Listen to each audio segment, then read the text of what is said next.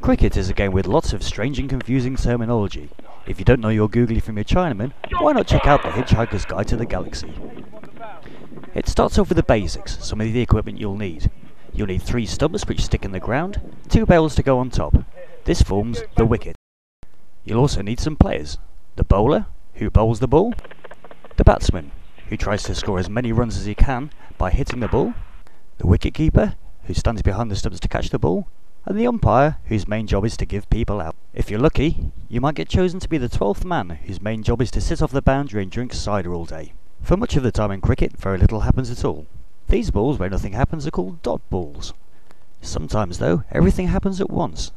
The bowler bowls the ball, this is a delivery. It hits the batsman on the pads. The bowler appeals, the umpire gives him out, and the bowler celebrates in his own inimitable style. Well done, bowler.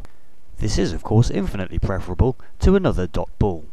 Batsmen score runs by hitting shots like drives, and if they hit it especially well, they might just get 4 runs for it. What a superb shot this one is. Another way to score runs is by having a wild swing at the ball. This is known as an agricultural shot, but can sometimes end in a little bit of embarrassment for the batsman. There are plenty of ways to get out in cricket. For example, you could be bowled.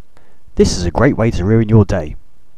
If a particularly good bowler manages to catch the edge of your bat, then you might be out caught as well. If the batsman is playing quite well though, it might be difficult to get him out, so you might need to resort to other tactics, such as sledging. The fielders here are trying to put the batsman off his game by making comments about his batting technique, and probably about his mother. You can also put the batsman off his game by accidentally bowling the odd beamer. If he's good enough though, there'll be no stopping him. Well done sir, you've reached your century. For thousands of more entries on wonderful subjects, why not visit The Hitchhiker's Guide to the Galaxy at www.bbc.co.uk/H2G2.